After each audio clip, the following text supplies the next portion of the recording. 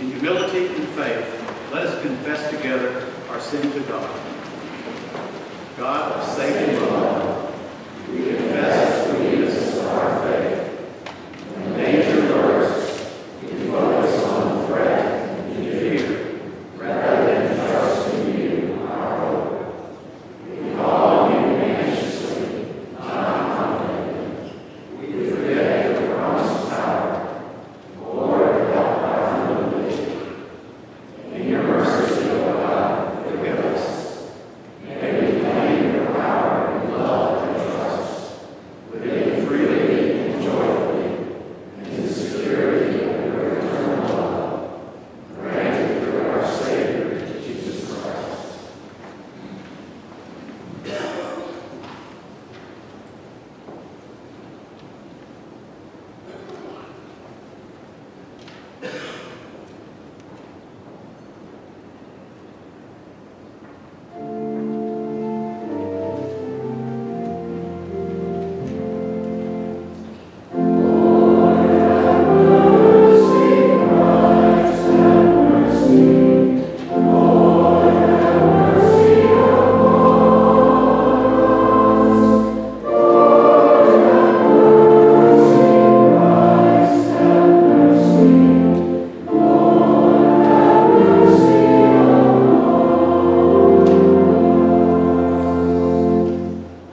Friends, hear the good news.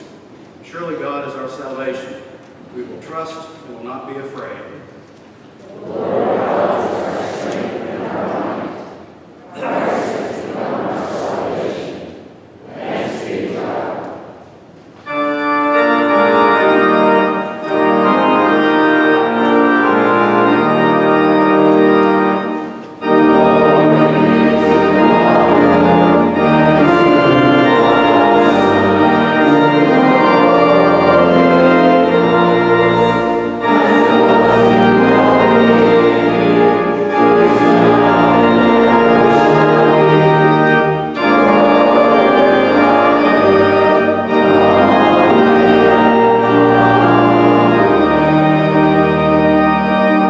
You may be seated.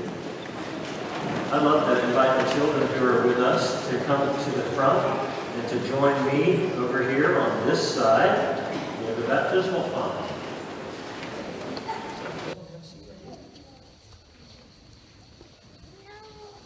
Good to see everybody. Guess you know what we're doing if we're over here. Celebration, we'll come sit next to you. Or next to you. You know. Okay. So, you know, you want to come on over here? Save the place for you, right there on the floor. So, today we have something very special to do, and that is to baptize. And we're going to baptize Grace's little brother, Olin. He's over there, right there. He's getting ready for it right now. Actually, he doesn't know what's about to happen. But it's all good. One of the things I want to remind you is that when we baptize, what you see is water and the family and the one being baptized. And you see the one who's doing the pouring too, for that matter. But what you don't see is God's Spirit. God's Spirit's always in our baptism. And that's a kind of interesting thing, because it's hard to see God's Spirit. You just don't see it. You only see the effects of God's Spirit. It's like the wind that blows through the trees. You don't actually see wind. You see the tree move, right? Or you see your hair fly up. The Holy Spirit is like that. It's not that we see it physically, but when we see the Holy Spirit, we see it living in somebody's life. And that Spirit, I'm just going to explain it to you best I can. That Spirit is the life of Jesus Christ. Okay? So Jesus lived many, many, many years ago. But his Spirit lives even now in our world and in our church and in the lives of everyone who follows Jesus and serves Jesus in this church and in all of the churches throughout the world, in the whole big church. That's where the Holy Spirit, the Spirit of Jesus Christ is. And so what we're about to do is something really special about the Holy Spirit. We're going to pray that God will help Olin grow up with Christ's life, with the Holy Spirit in his life, in his spirit. And we're going to pour the water on him as a way of helping all of us to remember that that's what God promises. God promises to pour his Holy Spirit on us so that the life that we can live isn't just our own lives, it's the life that Jesus has for us to live. And so that's a big work. And any of you who've been baptized before, that's what we were doing when we baptized you. We were hoping and trusting that you were going to get raised in such a way that moms and dads and grandmas and grandpas and all of your church friends would help you learn more and more and more all the time about God and about Jesus and his love for you. So we're going to do that in just a moment, but I wanted to make sure you saw what maybe other people wouldn't see. The Holy Spirit is going to be with us in our worship and in Olin's baptism and helping him to grow in the life of Jesus Christ. So I'm going to ask you a question as part of our service in just a little bit, and I want you to answer with me, okay? I ask you to be his friend, Olin's friend, and help him to learn more about Jesus. Okay? Thanks. I'll stay here. Actually, I need some help, because I'd like to put water in the baptismal font. I have a pitcher right here. Y'all come on. Come on. Maybe Dad can help you.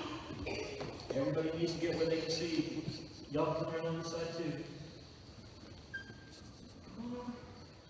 You stay right here in front of me. Okay? All right, I'm going to pour some water in here. All right? I know you know what to expect. That's it.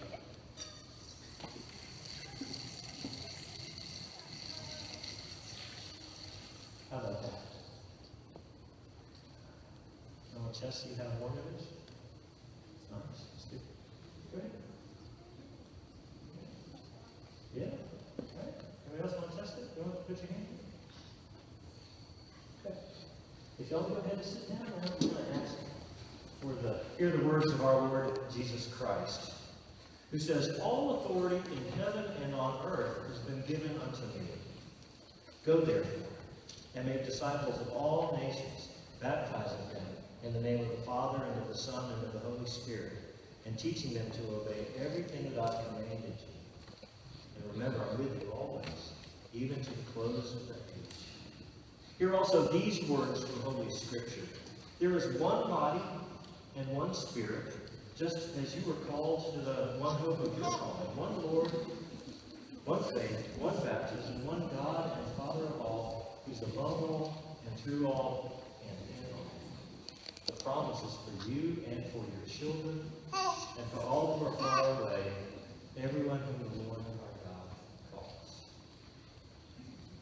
Obeying the word of our Lord Jesus and confident of the promises that he reminds us of, we baptize those whom God has called.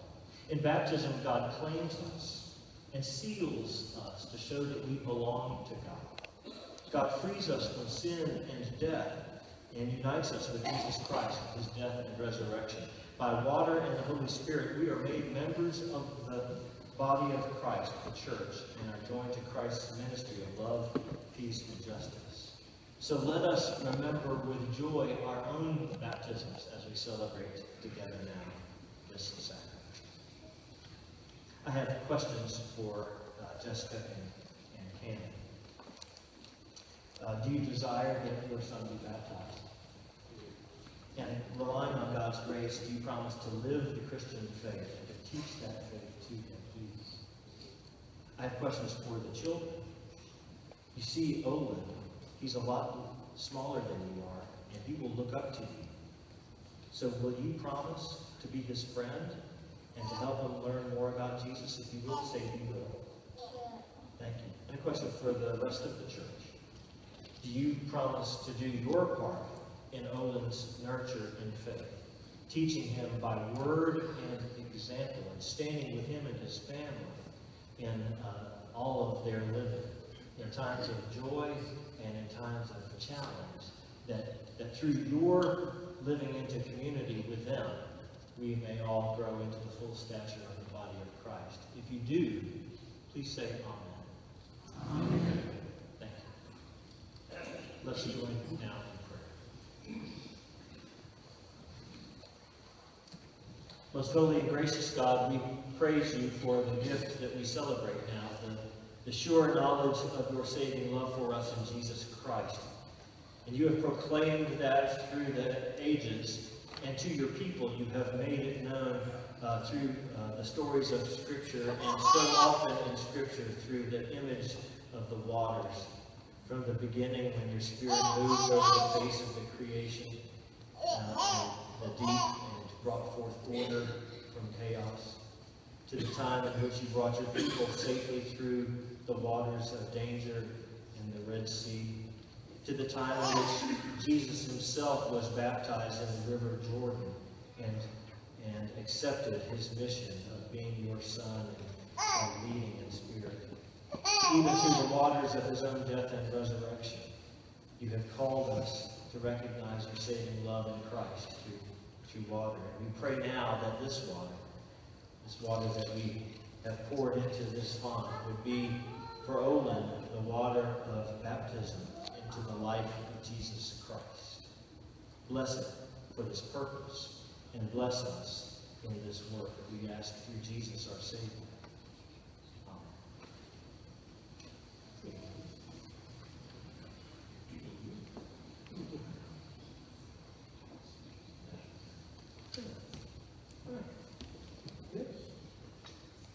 What is the Christian name of this child?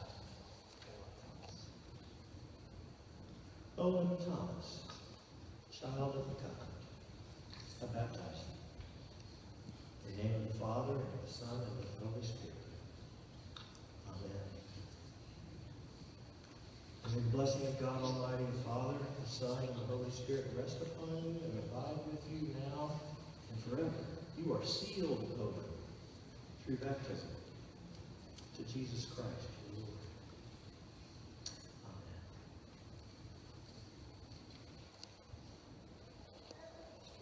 Amen.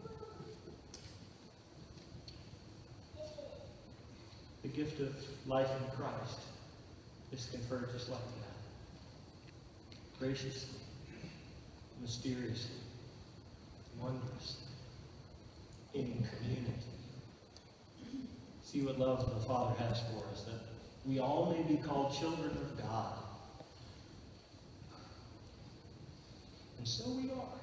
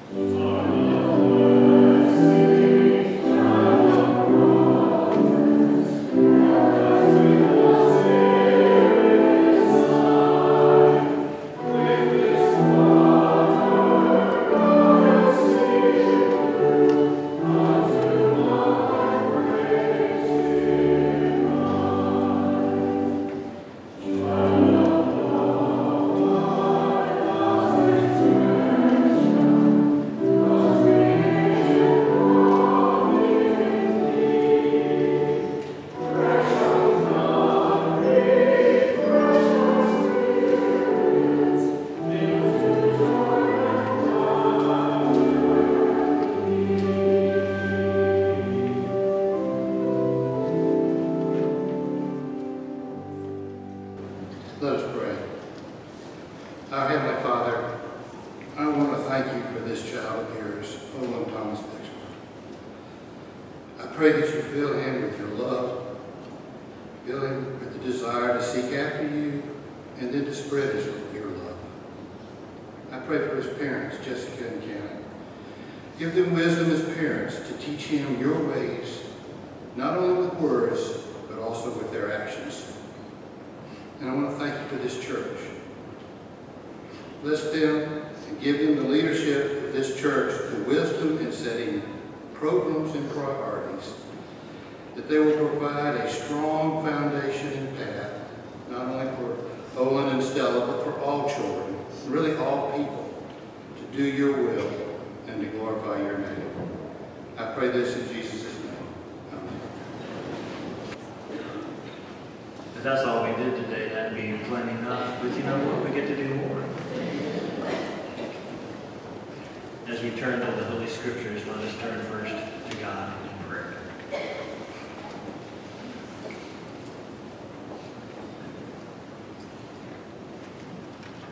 We ask the Lord that your Holy Spirit, that same Spirit in which we have baptized, would now illumine our hearts with the truth that we would read from your word.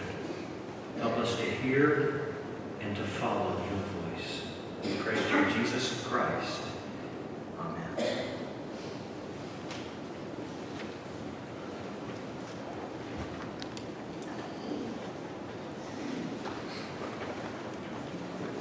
Our Old Testament reading is from the 43rd chapter of the prophet Isaiah.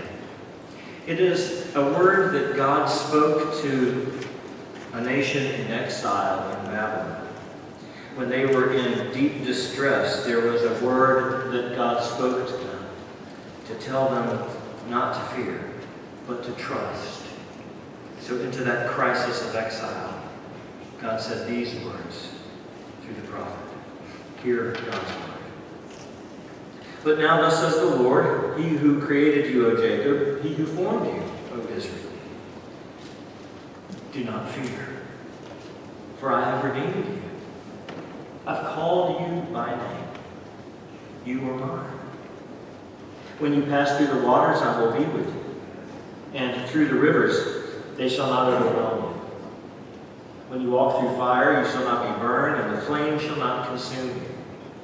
For I am the Lord your God, the Holy One of Israel, your Savior. I give Egypt as your ransom, Ethiopia and Seba in exchange for you.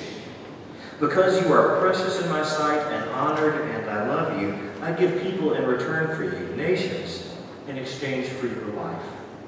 Do not fear, for I am with you. I will bring your offspring from the east, and from the west I will gather you. I will say to the north, give them up, and to the south, do not withhold. Bring my sons from far away, and my daughters from the end of the earth, everyone who is called by my name, whom I created for my glory, whom I formed and made. Our Old Testament reading for the day.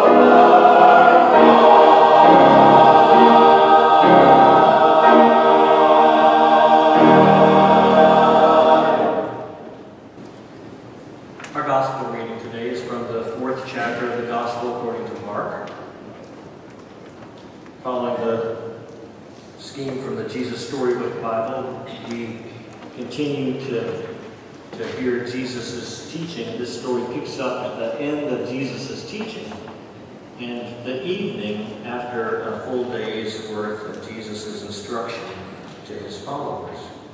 From Mark chapter 4, starting at verse 35, our gospel for this day. Hear the word of God. On that day, when evening had come, Jesus said to them, "Let us go across to the other side." And leaving the crowd behind, they took him with them in the boat, just as he was. Other boats were with him. A great windstorm arose, and the waves beat into the boat so that the boat was already being swamped. But he was in the stern, asleep on the cushion. And they woke him up and said to him, "Teacher, do you not care that we are perishing?" He woke up and rebuked the wind and said to the sea, "Peace, be still." Then the wind ceased, and there was a dead calm. He said to them, "Why are you afraid? Have you still no faith?" And they were filled with great awe and said to one another, "Who then is this, that even the wind and the sea obey him?" This is the word of the Lord. Thanks be to God. The scene picks up after a day's teaching that Jesus and his disciples are accomplishing. And we get the sense that there's a great crowd sufficient to come up with a better way for everyone to hear. Jesus gets into the boat on the lake shore of the Sea of Galilee where they are, and is sitting in a boat and teaching to the crowd that is assembled there, a kind of primitive amphitheater by which everyone has a sight line and a chance to hear the words.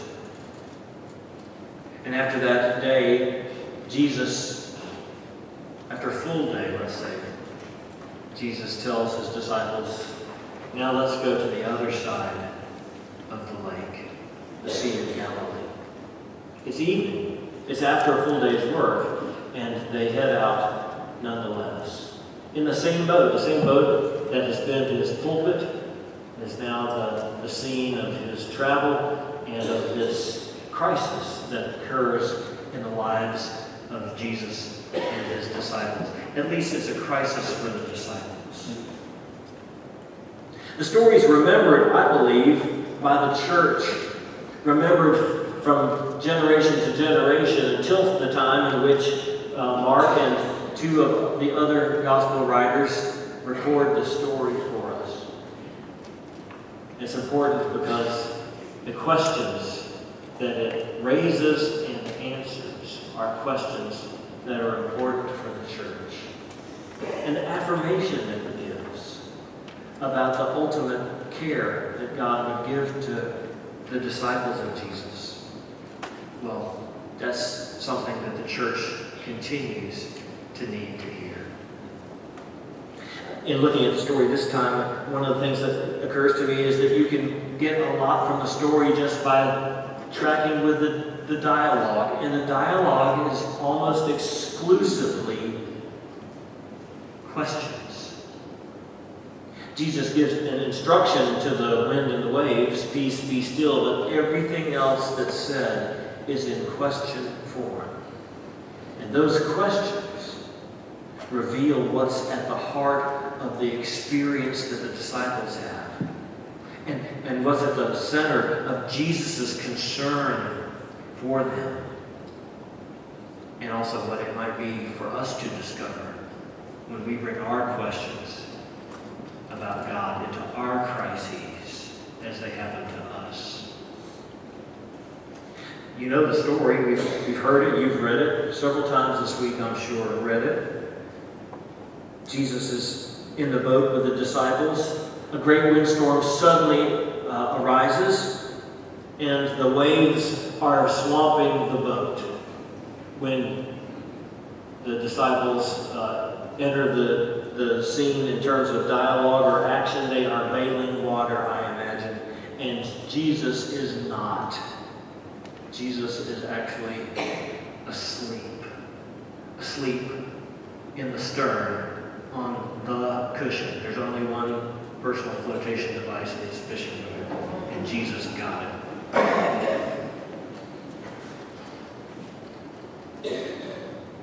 They woke him up and they said to him, "Teacher, do you not care that we are perishing?" It's an urgent situation. The disciples, who would be fishermen, a number of them, would have known how dangerous the water is and how suddenly a storm can rise up on the Sea of Galilee. They would have been perhaps a bit leery of the whole idea of going across to the other side of this large inland lake at the middle of the night when they're already tired from a day's work. There's urgency in their voices, and it's understandable because the physical circumstances in which they are struggling are circumstances that threaten their own existence. The boat, their sole means of flotation and of security, the boat is taking on water. The storm is winning the contest. And Jesus is not only not helping, Jesus seems to be ignoring the whole thing or missing it. "Teacher, do you not care that we are perishing?" The question betrays first a false conclusion as to how this story is going to turn out, but also a question that sometimes occurs to people in the midst of crises. The question of whether there is a God, and if there is a God, then what kind of God is there? Because we're going through this, God must not care. Teacher, do you not care that we are perishing?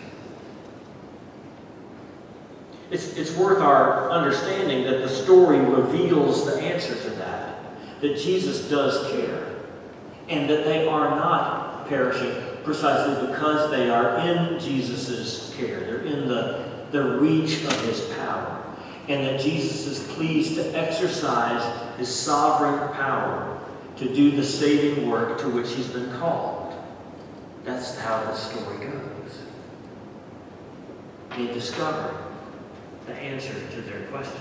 But we had a discussion during Sunday school about why Jesus is asleep. How could Jesus be asleep in the boat and go through this? Well, what's the significance of that? And I wondered whether that detail suggests the experience of so many people going through a crisis with faith in God, but wondering why God hasn't shown up in sovereign power to change the circumstances. It's a good question.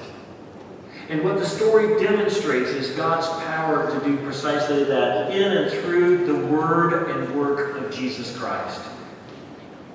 Because Jesus gives a command to the wind, to the waves. The verb is rebukes. Jesus rebukes the storm, invites it, commands it to stop. Peace. Still. And it does so. It obeys.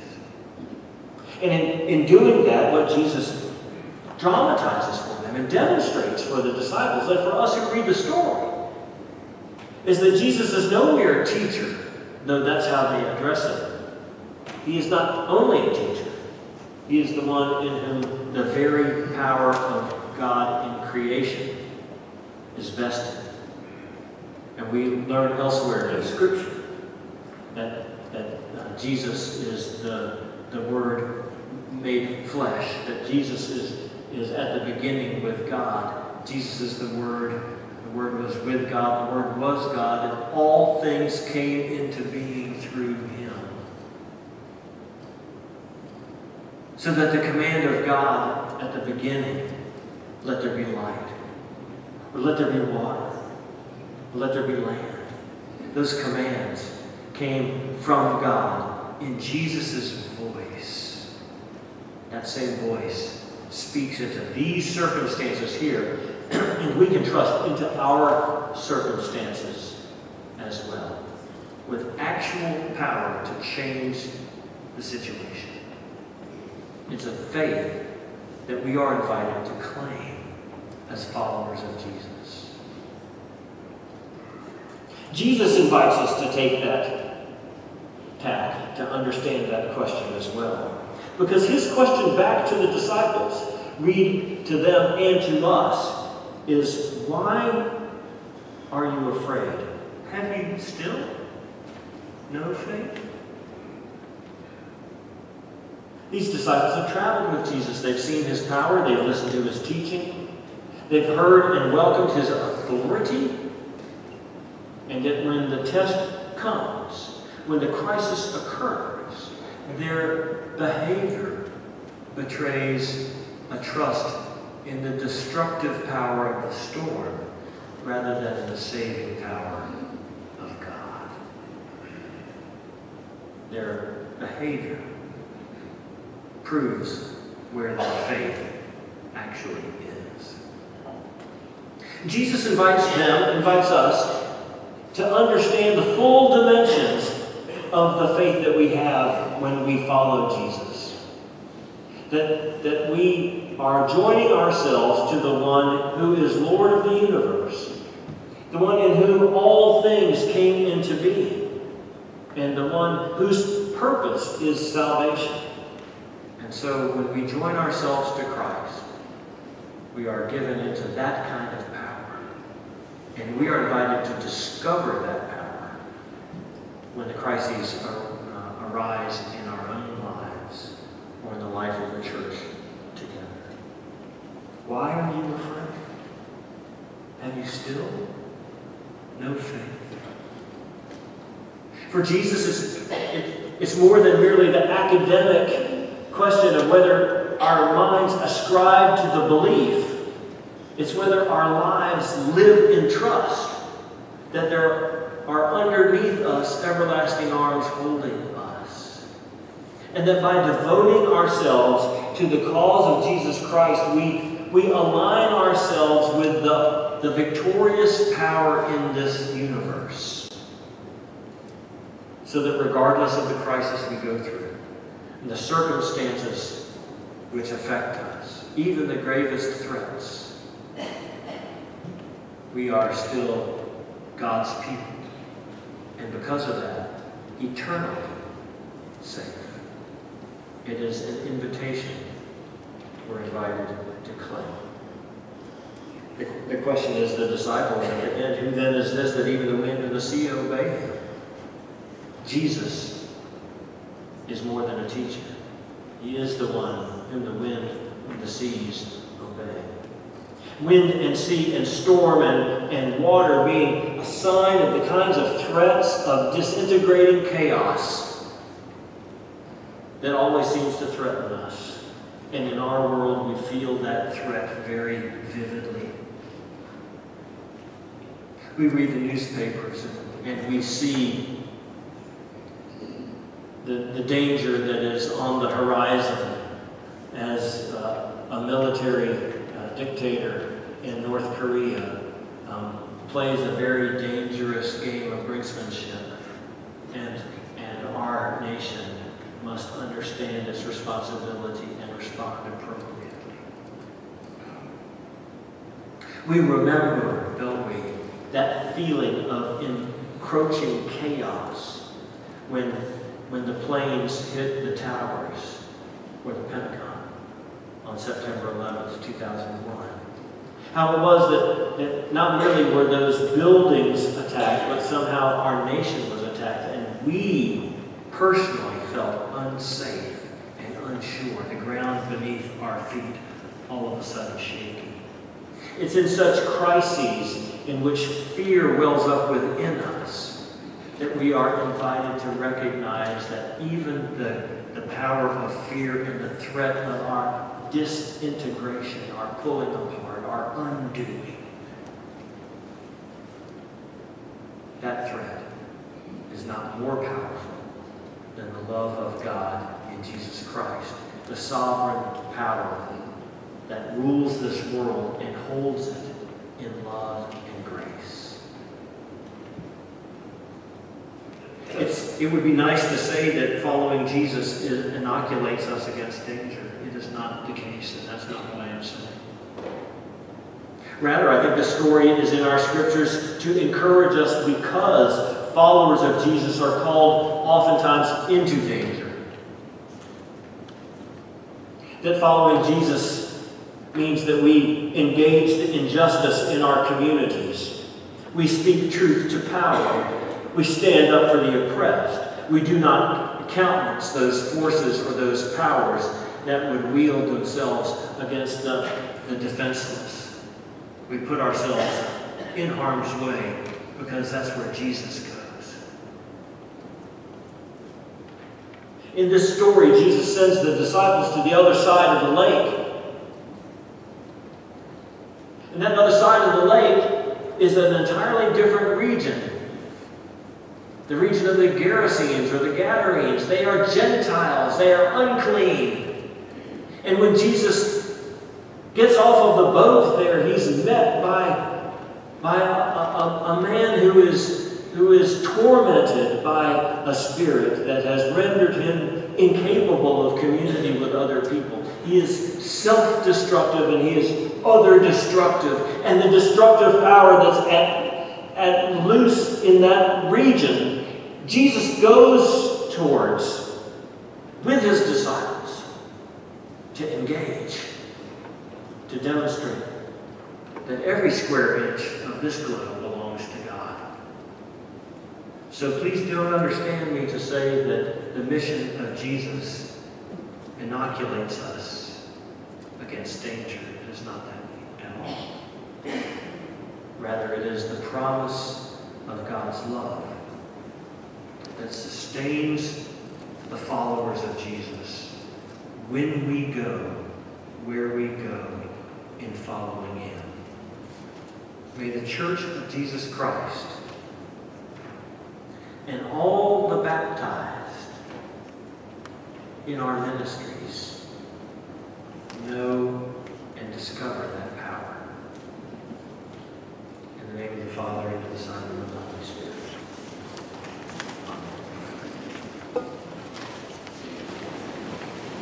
In response to God's words of fame, let us affirm together our faith using the words of the Apostles' Creed. If you're able, please stand. Christian, what do you believe? I believe in God the Father Almighty, maker of heaven and earth, and in Jesus Christ, his only Son, our Lord, who was conceived by the Holy Ghost, born of the Virgin Mary, suffered under Pontius Pilate, was crucified, dead, and buried. He descended into hell. The third day he rose again from the dead. He ascended into heaven. He sitteth on the right hand of God the Father Almighty. From thence he shall come to judge the quick and the dead. I believe in the Holy Ghost, the Holy Catholic Church, the communion of saints, the forgiveness of sins, the resurrection of the body, and the life everlasting. Please be seated. So let us join together now in prayer.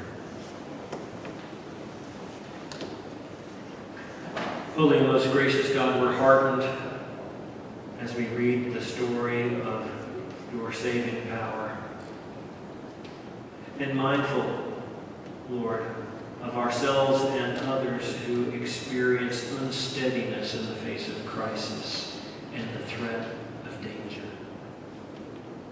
We ask, Holy God, that the message and truth of this story would be strength and blessing to us. That we would be equipped with a deeper knowledge and trust of your love and in the power that is in the identity of Jesus, our Savior. That he is not merely just the sweet and gentle one who teaches, but that he has all of the power of creation at his hand. And that he is able to affect the circumstances in which we live. May we trust your love in him, O God. And as we do that for ourselves, so we claim for the situations in our world. We do pray, oh God, for the international threats that are currently a part of our world. We ask for clear-headedness and wise judgment and safety to rule over this threat with North Korea, to rule over the election chaos in Kenya, and to rule over the refugee crisis which our world continues to experience with those from Syria. We pray as well, O Lord, for our own nation, and for especially the ugly, hurtful, hateful spirit that has arisen in our life together.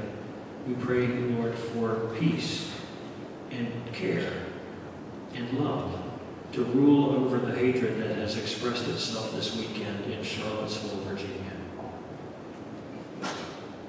We pray for you to raise up leaders willing to speak truth, to show love, to quell violence, to work for peace. Strengthen your people, O God, to do your work, to follow your will. And bless our church, we ask. These whom we've lifted to your care for their healing, all who grieve and suffer. Bless, Lord, those who carry heavy burdens, and give them your rest. We pray all of this, trusting in the strong name of Jesus, our Savior. We pray in his name and as he has taught us, saying together, Our Father, who art in heaven, hallowed be thy name. Thy kingdom come, thy will be done, on earth as it is in heaven. Give us this day our daily bread, and forgive us our debts as we forgive our debtors. And lead us not into temptation, but deliver us from evil. For thine is the kingdom, and the power, and the glory forever. Amen. Freely we have received. Freely now let us give and worship God with the giving of our tithes and offerings.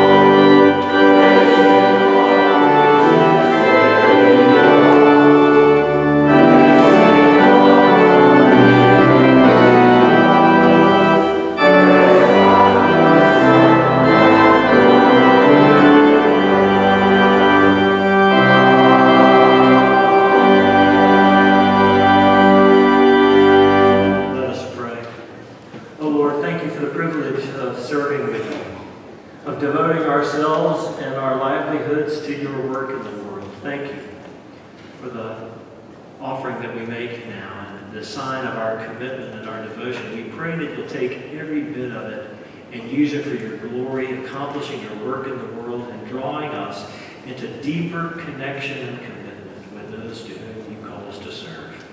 We ask all of this through Jesus Christ, our Lord.